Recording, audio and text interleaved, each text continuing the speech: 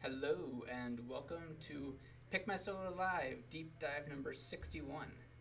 And I am Andrew Barrett, joined by Patrick Crowley. Hello. Welcome. In this deep dive, we'll be talking about the best states for solar incentives. Ooh. As always, ask us questions in the comments if you have anything, and we'll answer those this week or next week. Or another week. Any week, yes. Any well week. said. All right, let's get right into the states. Yeah. The first one we have is New York. So what makes New York's incentives for solar so good, Pat? Well, there's just a bunch of them. That's Great. the easiest way to say it. Their state tax credit, I would put up there, probably is the best state tax credit. 25% of the cost of the system. Yes, capped at $5,000. Mm-hmm. So, at $20,000 of your total system cost, it will be capped at $5,000. But even so, when you combine that with the federal tax credit, Right. you're looking at, generally speaking, between a full 55 and maybe 45% that is with those combined tax credits. Yeah. And so that is just, on its own, a fantastic incentive. Right. On top of that, they have these megawatt blocks, which are distributed by NYSERDA, which is the state kind of using different regions and utilities to deploy different rebates. The Long Island has a rebate that has been fully exhausted because so many people. There's every single one of these block rebates functions in tiers where they have a certain amount of allocated funding, and in your first tier you have the highest rebate. Once that tier fills up, you go into the next tier, and then the next, and the next, and eventually all of the funding would be exhausted. Okay, so New York is basically chopped up into a bunch of regions. 3 as it relates to the rebate. Okay. And so there's Long Island, which is entirely full. Con Edison's territory, which is the 5 boroughs in Westchester County, which is still active at a 30-cent per watt rebate. Mm-hmm. So that's, if you want to just break it down easy, 10 kilowatt system, $3,000 rebate. Mm-hmm. So tack that on to your other incentives, and it gets really great. And then upstate New York, which is effectively everything else, is still at 35 cents a watt rebate. Wow. So, yeah, upstate New York is able to get a little bit more right now, but both of those rebates are fantastic, and Long Island has already benefited from their full funding in that respect. Right. And then the last one is if you are in New York City. So if you're in New York City, you're going to get the state tax credit, the Con Ed rebate, which is 30%, or not 30%, 30 cents per watt, Right. and you're going to get a tax abatement, which is off your property taxes, and you get 5% of that for 4 years for a total of 20%. 5% off of your property taxes, or Great question. So the 5% of your system cost as a Okay. property tax abatement.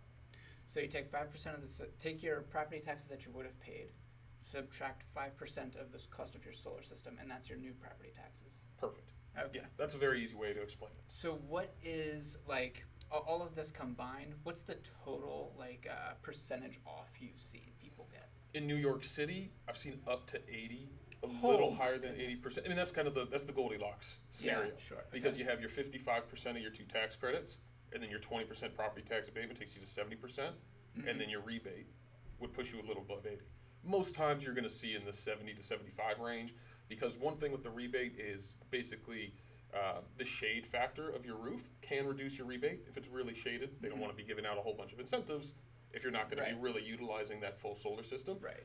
And the tax credit being capped at $5,000. So if you have a $40,000 solar system, it's effectively Right. a 12.5% rebate. So it can shift, but I mean it's a no-brainer. If It's you're a no-brainer seeing- in these regions. If you're seeing 70 to 75% off common, then that's huge. $20,000 system comes down to about $5,000, $6,000. At net, yes. Yeah, That is- it's pretty remarkable. that's And the abatement, remember, that's just in the boroughs. So Westchester County, upstate New York, Long Island, you can't get that. Just it. in the boroughs. I believe it's actually defined as cities with over 1 million in population. Okay. So if a whole bunch of people want to move to, Rochester, New York, then Yeah. maybe they'll be eligible for it. Don't know really what's going on over there, but no, they'll get the upstate rebate in Rochester, New York, and they'll get the state tax credit. It's still a great area for solar. The whole state is fantastic for solar. It just kind of depends on where you are, Yeah. what exactly you're going to get. Right. Because you're still going to get multiple rebates no matter where you are. Right. Yeah. And then, so the next state we have on here is New Jersey. So New Jersey does their rebates a different way. Do you want to explain an SREC? Yes. So an SREC is basically, you can classify it as a performance payment. It's a And what does SREC stand for? I'm blanking on the S, but it's Renewable Energy Certificate. It's I believe state. State renewable. Yes, energy. state. Okay, Yeah, and that would make sense because it's state by state is Yeah. the SREC market, and so the SREC market largely functions like the stock market. right. You know, the whole purpose of an SREC is the utilities or the states have to produce a certain percentage of their power from green sources, and the SREC program allows them to not build a solar array, but to take your solar and claim it as their own production, and they compensate you for that. Right. So, okay. Yeah. So they're buying your solar from you essentially. Right. Really at a high rate, at a low rate. New Jersey, so a megawatt hour, 1,000 kilowatt hours. Your average system in New Jersey is probably producing, anywhere from 5 to 10 of these a year, depending on what your system is like. And so I believe the term in New Jersey is up to 15 years. And so the prices could change, but if you're talking, 1,000, or in this case, like $1,000 to $2,000 a year, roughly, in terms of SREC payments, over 15 years, that is significant. And that's if you wanted to play the market. There are also brokers that work in these states. And New Jersey's not the only state with SRECs, but they have a really, really high value because they combine, relatively easy solar install with a high SREC market. Washington, D.C. is an example of a place that has a high SREC market, but it's really tough to install solar in D.C. But effectively, this is on top of your net metering. So you're already getting all those savings from exchanging your kilowatt hours with the grid. Wow, okay. And then on top of that, all of what you produce, your utility or the state really is going to say, that is mine now, and here's money for it. So you produce, let's say, 100 kilowatt hours in a month, and say you used 120. So your net is you used 20, but you're saying that 100, in addition to offsetting the 100 from your consumption, right, which is basically like making money, is also going to be paid back at this SREC rate. Correct. So you're like double making money on those. Yeah, so your solar savings, you could almost just put in isolation, and the SRECs are separate. And they have things they're called usable terms. I believe New Jersey's is 3 years. So you can, once you produce a megawatt hour, 1,000 kilowatt hours, you get that SREC. You can hold it for 3 years before you have to sell it. And so if you wanted to play the market and you thought it was going to come up or go down, that's pretty nuanced. And it's New Jersey isn't that volatile, so it's probably something you could get away with. I don't know whether or not it would make sense for you. That'd be if you had a financial advisor or someone who really understood that market a little bit better. Yeah. That would be someone I would advise you to talk to if you're in New Jersey. That's an interesting concept. Yeah. And the last point on that I should mention is, if this seems all too complicated and don't want to play the market, don't want to keep track of that, there are brokers that'll just do it for you, and you can get a fixed term up front. So you can get, I believe that there's a broker called Sol Systems there that'll give you an SREC, and I'm not 100% sure on these values, so forgive me if I'm wrong. In your first 3 years, they will pay you, I believe it's $180 per SREC, and then in the next 7 years, they'll pay you $55. And so they're taking the safe route and kind of giving you a upfront payment. Basically, you know what you're going to get across the lifetime of your system. So whatever happens to that market, you know what you're going to make. Likely, it's going to be a little bit below what you would get if you tried to just play the market and exchange yourself, but it's taken care of for you. Yeah. So there's certainly options to capitalize on this if you don't want to be, watching the SREC market or, even just doing the exchange yourself. It's like savings insurance. Basically. Yeah, that's a good way to look at it. Yeah. So then our next state we have is Massachusetts. All right, so Massachusetts has a couple here as well. Do you want to walk us through the SMART program first? Sure. So the SMART program, it's a little tricky and it's pretty new. So it's roughly 30 cents per kilowatt hour utility rebate. Not sure if I call it a rebate, but it's more of it almost replaces net metering. So you're charged around 19-20 cents per kilowatt hour. Okay. In these regions in Massachusetts. And so it's not like an SREC where you have your net metering at that 19-20 cents and then you get this. This is effectively what the buyback rate is for you. And so for every kilowatt hour you produced, you would get effectively 30 cents credit. Okay. Versus everyone you use, you would get 20. And so That's there's a couple interesting. different ways to craft this, and you can cash these out as well. So you could do 100% offset and just basically rake in an extra 10 to 11 Yeah, cents per okay. kilowatt hour, or you could size your system to about 70% offset Mm-hmm. because your kilowatt hours produced are going to be worth a little more. Yeah. So there's multiple ways that you could attack that and benefit from it. In the SMART program, the one thing I should say about Massachusetts is Massachusetts has been really at the forefront outside of the large, obvious solar states like California, Hawaii, Arizona, those states where you would just associate with solar. Mm-hmm. They've been at the forefront of incentives and solar policy. You know, I'd really say for as long as I've been in the industry, certainly. Mm-hmm. They had the SREC program, the SREC 2 program, both of which went away, but they always replaced it with something else to make sure that their homeowners were getting an incentive. In the SMART program, people were a little nervous because the SREC program there was so good. The SMART program savings are, I would say, just as good as SREC 2. Yeah. They're just very different. We just went over how SRECs work. Right. In Massachusetts, I think was in the 260, 280 range in SRECs, so very good Mm-hmm. SRECs. But the SMART program functions just a little bit differently, and it's all handled on your utility bill. You can Mhm. see that there's no exchange to a broker or anything like that. It's just handled on your utility bill, and you can cash those credits Sure. out. Sure. It's nice to be a little less complicated. Right. And so they also offer a solar loan, which is a special solar loan for Massachusetts. Yes. So the state offers this program, which basically you can't. It's almost kind of like a marketplace for loans, where loan providers can plug into Mass Solar Loan Okay. and effectively try to compete for different projects by offering low rates. And there's a fixed limit, so they can't go above a certain rate. Okay. So they can't kind of, I don't want to say collude, but kind of work together to kind of say, oh, here's your offers, and they're always high.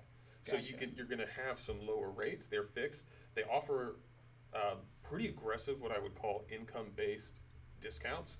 I don't know exactly what it is, but modest salaries could still apply for what they would call a low-income discount, which is I believe it ranges from a 20 to a 30% discount on your loan principal. So Wow. it's a pretty significant, if you're considering Mass Solar Loan, regardless of your income, I would advise you at least check out what that low income bracket looks like to see if something fits into that. Mm-hmm. Because I just wouldn't classify it as strictly a low income table, Okay. You just kind of from what I would imagine to be low income, I don't necessarily think all of those things would fall to that bucket. So I think they have a very aggressive funding Yeah. opportunity Offered for a to lot of people. Correct. Yeah. More than you might normally associate with that bracket. Okay. And then lastly, the state tax credit.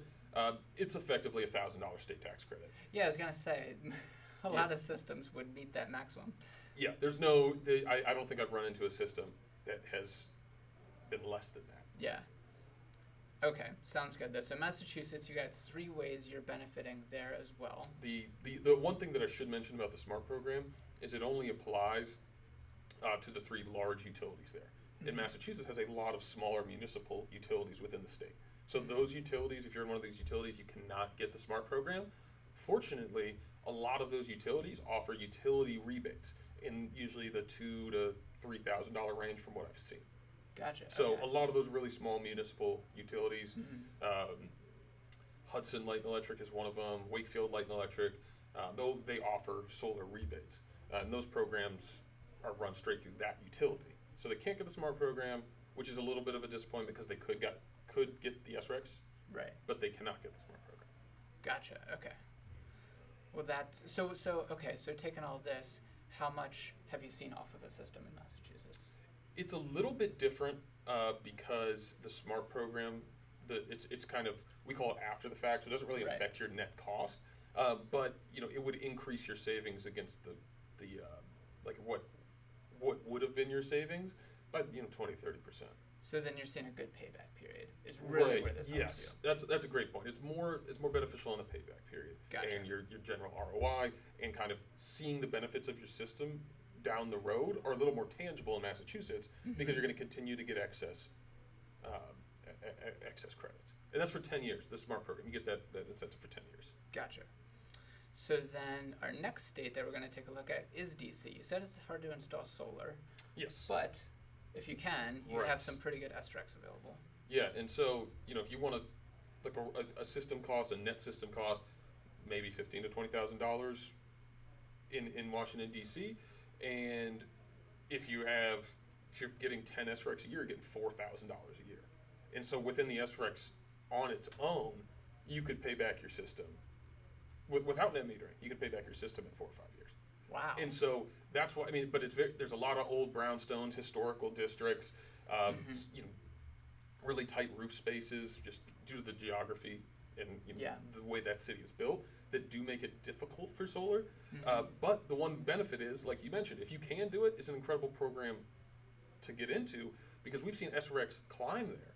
Washington, D.C. has set a very, very aggressive renewable portfolio standard, one which I think is difficult for them to obtain. So the market for these SRECs is growing and growing, because they want to encourage people who might be a little more fringe in terms of a solar install to adopt the technology. Yeah.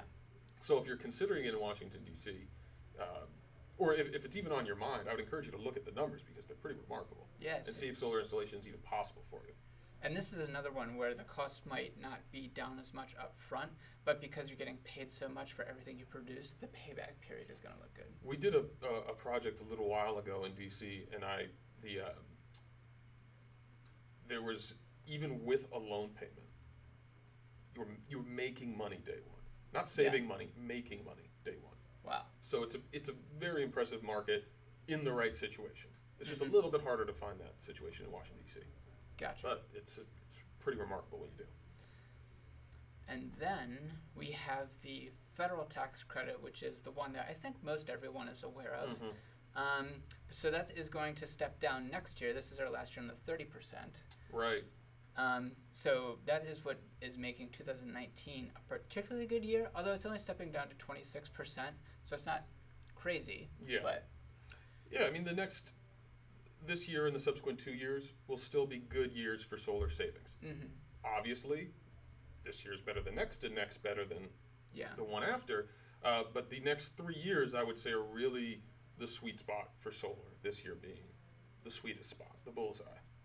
Yeah, absolutely. Yeah, if you can time it so that you're getting an installation in the latter half of this year, then you've done a pretty good job at maximizing some of those tax credits. Yeah, and a point to note, especially in those New York situations, but we're kind of predicting the Con Edison rebate to step down in November, December. So in that territory, particularly important, you try and get your options squared away in 2019.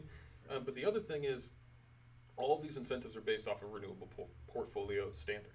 If that portfolio standard does not increase, the need to offer incentives over time will decrease, because more people will help them meet that standard. Once they get to that standard, if they don't extend it, plenty of political implications to all of these rebates and credits, for sure. Yeah, and so if you know your state, California recently extended their renewable portfolio standard to 100% by either 2045 or 2050. Yeah. So I would not be blown away to see some California state incentives re-enter the market where they've previously left the market. And so New York, I believe, is at 50%. So in the next 3 or 4 years, maybe New York does a similar thing and goes to 100%. I would expect to then see the requisite funding enter these programs again, or new programs come up. And that's what happened with Massachusetts. That's why the SMART program came about. They extended their renewable portfolio standard. So that's really a precursor to a lot of incentives, is growing the need to meet a certain standard. Got it.